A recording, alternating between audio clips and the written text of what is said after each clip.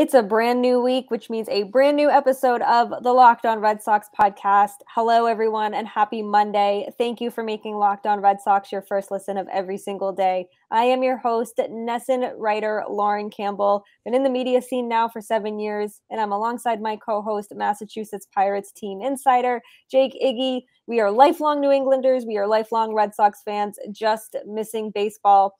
We have a lot to talk about today. We are very excited for this episode. This episode is brought to you by BetOnline. BetOnline has you covered this season with more props, odds, and lines than ever before. BetOnline, where the game starts. So we are going to chat about Nick Pivetta's role with the Red Sox whenever this MLB season begins, and if he should get a chance at the closing position. We are also going to rank where we believe the Red Sox bullpen is in the AL East. And as always, we will end the show on our mental health minute. So let's jump right into it.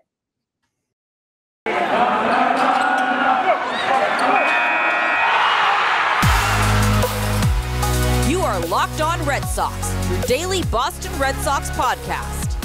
Part of the Locked On Podcast Network, your team every day.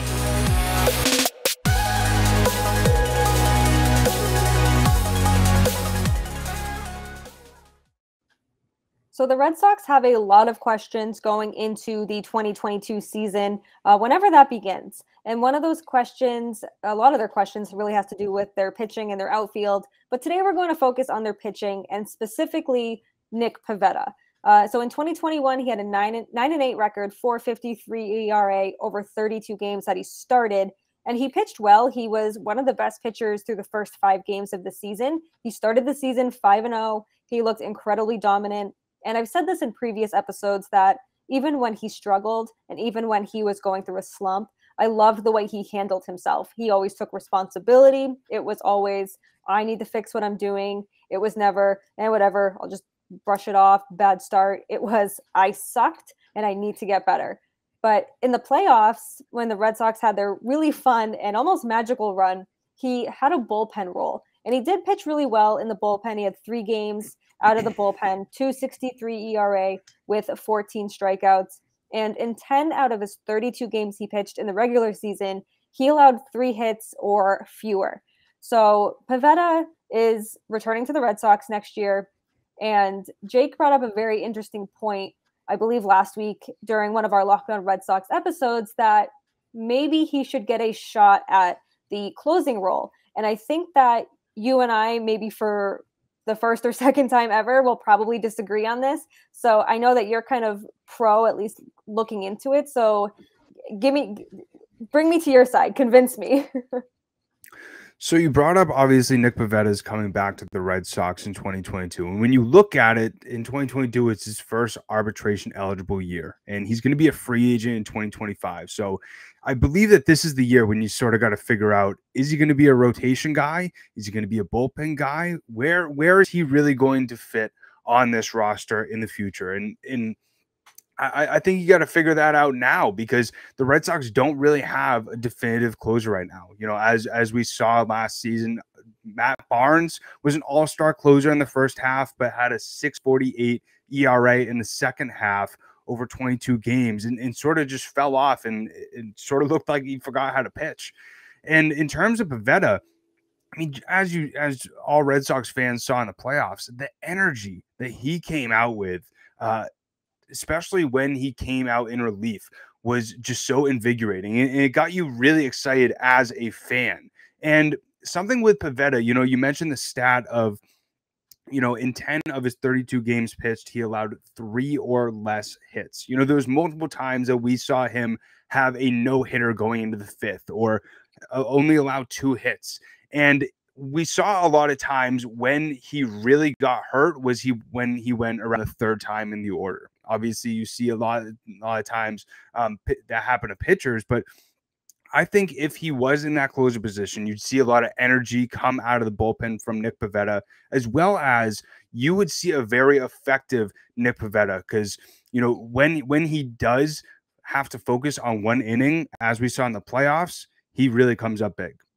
He does, and I don't disagree with you there. My only thing is, and we have talked to minor league pitchers before about going from the bullpen to the starting role and their routines and, just like their lifting routines, their pregame routines, and you always know when you're a starter, when you're going to be pitching. I don't hate the idea of maybe taking a look at it. However, I think there's better options both on the free agent market and internally as well. I do think Matt Barnes, and he said on his Instagram Live recently that he is ready to put the 2021, the second half of 2021 behind him and to kind of avenge that closing role and seek revenge on what happened last year. And I do think that Alex Cora ultimately will give Matt Barnes that chance. I really like Nick Pivetta in the rotation. I think he's a rotation guy. He always brings the energy, like you said. And maybe when the playoffs roll around, then that's all hands on deck, and maybe you can use him out of the bullpen there. I would like to keep him in the starting rotation. He can give you the depth that you need. He's proven that he can pitch as a starter. Obviously, he's been a starter for his career. And I would love to see Garrett Whitlock as the closer. And I know that he was drafted as a starter. He was lights out from the bullpen last season, a really, a bright spot on this Red Sox team during the during darker times in their season. And he was just a very fun story to follow. The Rule 5 draft pick, got him from the Yankees, didn't really know what he was going to be this year, if anything, and he was incredibly reliable. I would love to see him in the closing role. If he's up for it, maybe they want to stretch him into a starter. I don't know. I'm not Alex Cora. I'm not Chaim Bloom. But I think that going into the 2022 season, I think it's Matt Barnes' job to lose, which if, looking at his numbers, that second half of last season, people are probably like, that's not going to be hard at all for him to lose. But I think Garrett Whitlock should get a chance at the closing role if he can, especially if he can mirror what he did last year. I don't hate the Whitlock idea. In terms of Pivetta, I see him as a rotation guy as well, but it just makes me nervous with how inconsistent he is at times. He does go through those stretches, as we've talked about, where he is very dominant on the mound. But when he gets around that third, the third time that hitters are going to see him, we've seen him blow up a lot. And, it's really kind of concerning for me because, he's only pitched 5 years in the MLB and he has a 5.16 ERA as a starter. And, looking at a rotation, like what is that? Number five, number four yeah. rotation. And so, when looking at it, a guy who isn't a free agent until 2025, as I mentioned when I first started off, you just got to figure out where are you going to fit him best. And I think, as you mentioned, this is really Barnes's role to lose. There's a lot of answers that we're waiting on in terms of the Red Sox bullpen. Obviously, Adam Ottavino is no longer in the bullpen. He's currently a free agent, as well as Hansel Robles. So there's a lot of holes to be filled within that unit. And I think in terms of Pivetta, I think obviously you got to see how he does the first few months. If he's not living up to the expectations, maybe try and see what he can do in that closer role. Let's say it blows up and the Red Sox don't have anybody who they can fully rely on. I think you got to give Pivetta a chance. Yeah, see, you got to give Whitlock a chance. Thank you for coming to my side. But I think people like Matt Barnes especially will have a short leash, and if Matt Barnes, if he can return to first half Matt Barnes from 2021, I'm all for him continuing being the closer and put Nick Pivetta in the rotation. I'm not sold on Nick Pivetta going into the bullpen or into the closing role. I understand what you're saying. The third time through the lineup, he gets shelled. It's like a Tanner Houck situation. When you start getting through the lineup a few times, you start to struggle. The batters start to figure it out. Maybe this is when you see pitchers start not pitching as deep into games as they have been. But you mentioned some free agent options. There's Joe Kelly out there. There's Andrew Chafin, Micah Givens, Ian Kennedy, Archie Bradley. We could go down this list. And we could do this for years, for hours. But with the lockout, we just have no idea where anyone's going to go. But the bullpen certainly is an area of concern. Even if you were to put Pivetta into the bullpen, then you're still looking at a rotation with tons of holes in it. You have pitchers in Michael Wacha and James Paxton who may not even pitch. So where do they belong in this group of pitchers? This rotation in the bullpen, they're not, I don't want to say I'm concerned, but they're areas of concern, if that makes sense. Because even if, like I said, even if you put Pivetta into that bullpen role, there's still multiple holes to fill. Yeah, and you know, I think there's a lot of question marks in terms of, and we can do another episode on this about where Wacha, where Hill, and where Paxton really fit into this whole pitching depth and how we could potentially see the Red Sox use them, because as we all know, you know, they also got Whitlock and Houck, who knows where they're going to fit them. Right. You know what I mean? Are they going to be in the rotation? Are they going to be a long reliever? Are they going to switch them back and forth depending on the opponents? But, you know, I think it would be really interesting to, you know, give it a shot, see how it goes. But at the end of the day, as you mentioned, I think that they'll give Barnes a short leash. But ultimately, my prediction is that Barnes will probably be the setup man, and they'll get a closer either through free agency or they'll just do it through committee. But I'm just so sick of this through committee crap, because we've had it since Craig Kimbrell left, and you know, I'm just so used to Jonathan Papelbon coming in, or, you know, Craig Kimbrell coming in, just knowing that they're going to shut the door. And you know, I just hate when I see a surprise going into the bottom of the ninth in the bullpen, and you know, almost biting off my fingernails down just because I'm so nervous.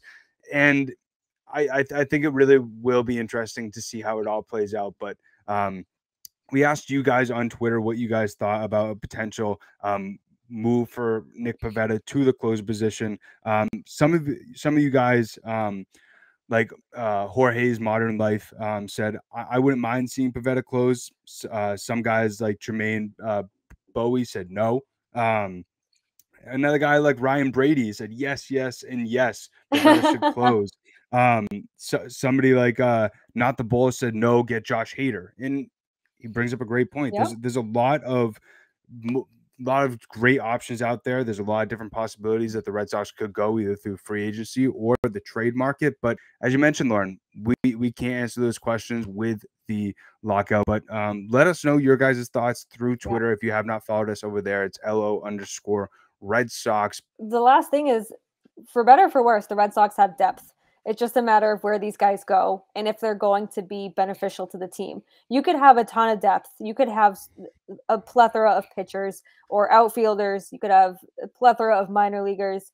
And if they're not going to provide reliability and stability to your team, there's no point in having that depth. Hopefully this is not the case with the pitchers. I hope that they all play a major role in the Red Sox, for the Red Sox in 2022, and a good role at that.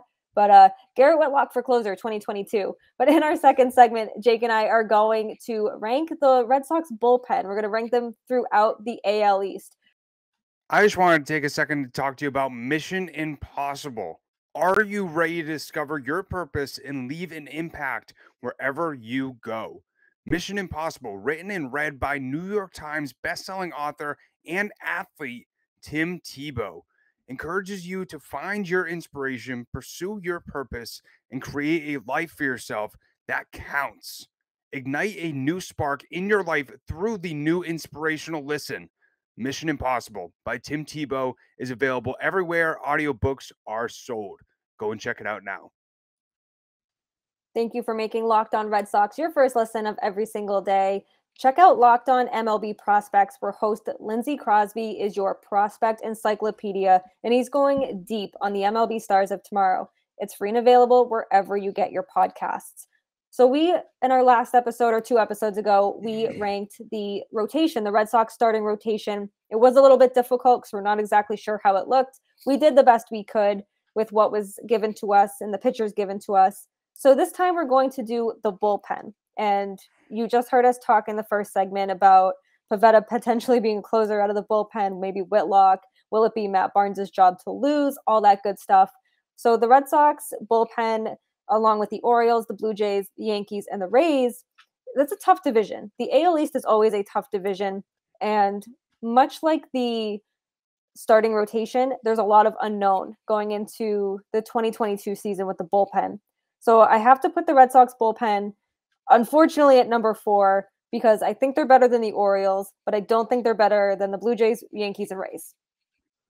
I'm in the same boat. There's just so many holes to fill. As we mentioned in the first segment, really, other than Whitlock and Barnes, like the most dependable guys are Josh Taylor and your favorite pitcher on the Red Sox, Ryan Brazier. And who knows how they're going to use Sawamura. You know what I mean? Right. Who knows if he's even on the team in 2022? Who knows if they'll even give him another chance after in 54 innings he had a 4.50 ERA.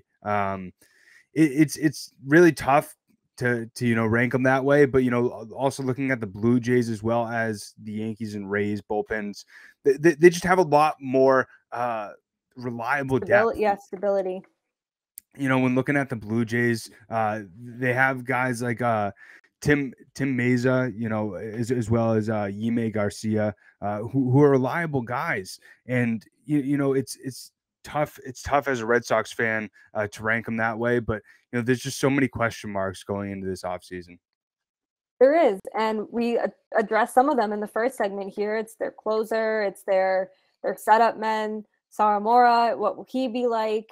Where will Tanner Houck and Garrett Whitlock pitch? What do you do with Michael Wacha, Rich Hill? Will Rich Hill be a starter at 42? Is he 42? There's so many questions. And then you go and you look at the Yankees bullpen, the Blue Jays bullpen, and there's so much, like you said, stability there. There's reliability. Aroldis Chapman is what he is. He's given up. He's blown a lot of games. It's fantastic when it happens against the Red Sox. It's fantastic when it happens because it's the Yankees and we're Red Sox fans and this is a Red Sox podcast. But, he's going to go in there and throw heat every single time. He's going to throw incredibly fast. He's going to attack hitters. And same with the Rays bullpen. There's just so much. I'm looking at it now. There's so much depth there. Like they have Jalen Beeks, Sean Armstrong, Andrew Kittredge. Like why can't Red Sox have the depth that they do? And I'll give Brazier credit. He pitched well in some parts of the season toward the end, and he did go through a lot last year. He got hit off the head when he was close to returning. He lost his father. There was a lot there, and I'm not gonna crap on the guy for going through a tough time. We all go through tough times, but he didn't pitch well, and that's he wasn't a pitcher who was reliable, and then all of a sudden he stunk. He just was not healthy last year. Maybe that's all it was, and he'll bounce back. I'm thinking very positive, but it's hard to be positive with a bullpen in a very stiff competition like the AL East and that stacked division that's always incredibly competitive. When you go through the other bullpens of the teams, minus the Orioles, and you go into and you're deep diving and you're looking at this and you're like, man, these guys, their ERAs, some of them are a little higher than they should be for a bullpen. But when you go into the Yankees, you have the whips are really low, their strikeouts are high, and it's bullpen pitching wins you games. I said that a lot last year in the playoffs. I said that a lot during the regular season. Pitching helps to win you games. And if you can't rely on your bullpen, which was a lot of issues for the Red Sox last season, it's going to be a problem. And you do not want to lose a 4-1 game because your bullpen could not hold on to a lead. And that was something that we saw, especially in the second half for the Red Sox, is that, like, as fans, you would get that starter out of the game and you're just shaking in nervousness, like not knowing if the bullpen is going to absolutely blow it up. And, we even saw that in the playoffs. I'll never forget that that game against the Astros when I can't remember the exact score, but they ended up scoring like 9 runs to end the game. That was the last Diaz game. The missed calls. Oh yeah. But that was the biggest thing going into the playoffs that every fan was nervous about. As you mentioned, you not only pitching wins World Series, but bullpen wins you World Series. And we've seen throughout the years how important it is. And I think Chaim Bloom understands how thin and unreliable it was. He mentioned that in a lot of his comments, especially going into that second half. So as fans, we're crossing our fingers that he makes it a massive priority during this, second part of the offseason. But, for me, it's Orioles 5, Red Sox 4, Blue Jays 3, Yankees 2, and then the Rays 1. As you mentioned, Yep. they just have so much depth. And, they're a team who, Chaim Bloom came from, and he sort of came up with the opener approach. And that's one of the biggest reasons why they have so much depth is, if they need to plug somebody in after 3 to 4 innings, they have the ability to, and they have the reliable guys to be able to make it happen. Yeah, my rankings are exactly the same. It's funny because I put the Blue Jays starting rotation at number 1 and their bullpen at number 3. It's funny how that kind of works sometimes, but I think that the Yankees are number 2 and I think the Rays are number 1. It's close, but I don't think it was as close as my Blue Jays and Rays starting rotation. I just think, you nailed it. The Rays have so much depth. And whether that stems from them having the openers, they're having the ability to have pitchers go 2 innings, 5 innings, maybe stretch them out to 6 innings.